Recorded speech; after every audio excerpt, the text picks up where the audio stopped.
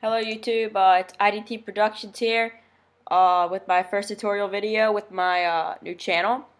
Anyway, we're going to be making an intro exactly like the one I just played for you.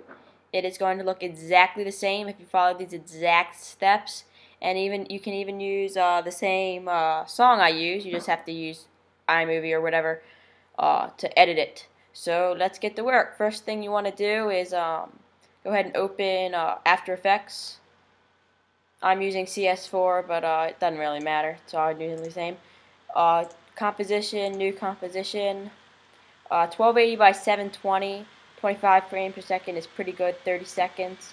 It's all pretty good. Name it whatever you want. I'm going to call it intro. Okay. Now what you want to do is right click, new, solid. That's fine. Just hit make comp size. Okay. Now you want to go effects and presets. Type in ramp. Click, drag. You got a ramp. The one I did for the video was actually a radial ramp. You can actually do whatever you want, but to get it what I did, you can do this. Adjust these to exactly how you like, the start of the ramp, all this stuff. You can do it like this. You can do it really whatever you want. It's really up to you. Really personal preference. I just leave it like this. That's kind of cool. Okay. Next thing you want to do is right click, new, solid, and that's fine. Leave it like that. And then go to effect, simulation, CC particle world. Alright, next thing you want to do is you want to take grid to off, go to physics, velocity, 0, gravity, 0, leave animation, leave the birth rate for now, go to particle, do faded sphere or shaded sphere. They both give a different look, but both are really good. So now take this top timeline and drag it forward a little bit till you see that, and then go up here to producer and radius X, radius Y, and radius Z. You want to drag to get a nice scattered look like that. And the Z, this is like 3D, so you want a little bit of that just to make it look pretty cool. And again, for the ramp, you can really do whatever colors you want.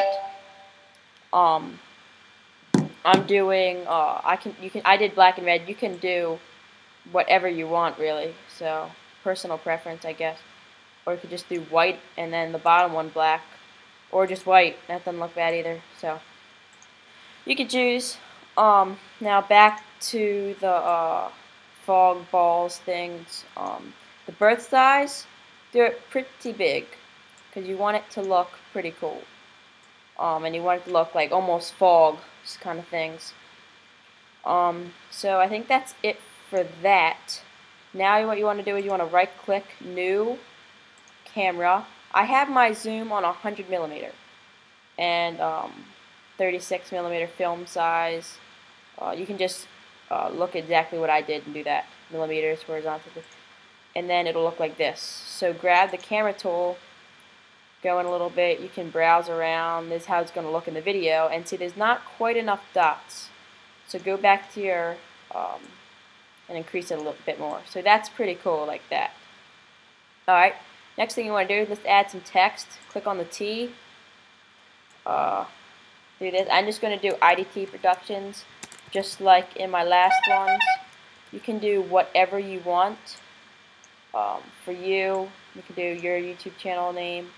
And I hate that font. Let's change that. That's a good size, like 65. But you can change the font to whatever you want. Personal preference again. So we have our one text. Now our next. I'm going to do presents. You can also just have one text field if you want. Now the next thing you want to do is click on the presents and then go search center. Center and view, same thing with that one, and that'll just get it perfect. Now take this and just drag it a little bit above it. And that's going to be exactly centered so it doesn't look funny. And same thing with the solids. You can make sure they're centered as well, but I don't think I moved them, so they're all centered. Alright, now with the animation. Go ahead and click on the text field. Well, let's do IDT Productions first. So click on the text field right here. Oh, first make sure they're 3D. So select this little box, and I don't make them 3D. And you might think, oh, where'd they go? That's just because they hid behind a layer. So they'll be back in a minute. First thing, you want to drag the timeline a little bit back, because the animation we're doing, you're going to want it just a tiny bit back to get just to get it so you can see it better. So the camera again is going to look like this, which is pretty cool. Now it's doing it 3D. I don't know why it didn't do it before. You can just use your mouse to scroll. That's weird. Okay. I'm just going to zoom over there. Okay. So it's going to look like this, and now it's 3D lettering, which is cool. So this is how it's going to look when you do the video. So you want to do it almost exactly. So you can, again, click on the text, click center, and then just change it a little bit, and that's going to center for you.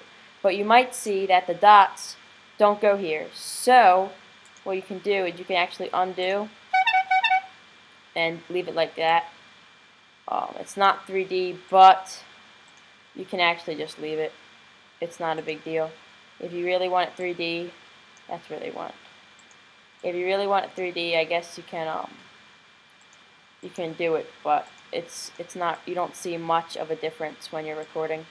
You see it a little bit when you're like browsing around, but when you're recording, it's not really a big deal. Okay, so now let's start it.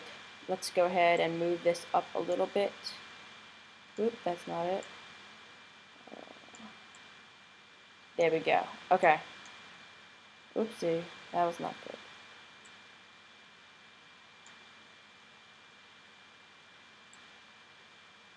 Okay. Back to normal camera. Okay. So that's how it's going to look. Next thing you want to do is you want to click on IDT Productions and search. Actually, it's easier just to go to Animation, Apply Animation Preset. And I got to this by its first presets. Then go to Transition, Wipes, Movement, Dissolves. Wipes are fine. You can get some pretty cool ones. Transitions, movements. I like the movements the best. They have the coolest look. So I'll do bubble for this one. So it's going to look like this. Oopsie. Didn't drag the timeline back enough. Okay. So it's going to look like that. It's going to like bubble out. And then it's going to go back. Like that. So next thing you want to do is you want to leave the timeline all the way to the left. And then drag it to what first appears. This is the presents. But we just did IDT. So you want to drag it to what first appears with the bubble. So that's going to appear and it's going to lay like that. And about 2 seconds later, we're at like 3 or 2 right now. This one's going to do it. So click the presents, animation, apply animation preset, and I like the 3D tumble for the second. And then as soon as that goes, that's going to go. So it's going to look like something like this. Drag these back a little bit. So it's going to have a little bit of nothing. Oopsie, okay. So it's going to have a little blank so the people can get ready. And then it's going to come that. And then about 2 seconds later, or that's going to appear.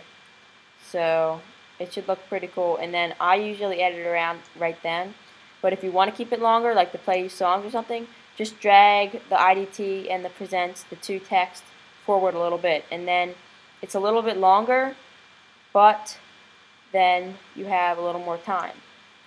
So next thing you want to do is now, if it looks alright with you, which this looks fine to me, go ahead, go to Help, search Add to Render Queue. Okay.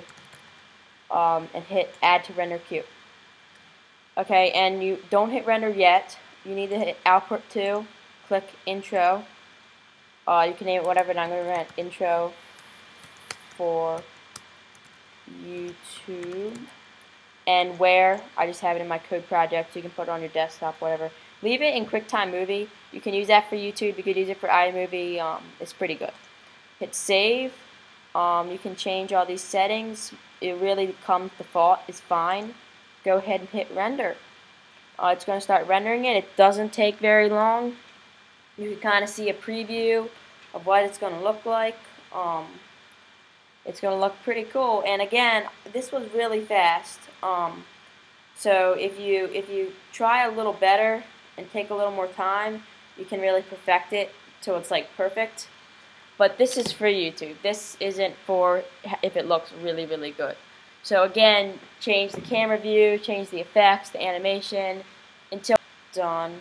I'm going to go ahead and stop the video until it's done, and then I'll play it when I'm rendering now. So it rendered to where your specified file was. For mine, it's a file called code projects. So if we can go take a look at it. Most people, I think the default's the desktop, but yeah. So this is what it's going to look like. Now it has no sound. And again, it's not perfect. I would have done the animation a little bit different, but I was in a rush. I mean, we're already up to like 13 minutes. So that's how it looks. And see, we have it at 30 seconds, but it's like done at like 15.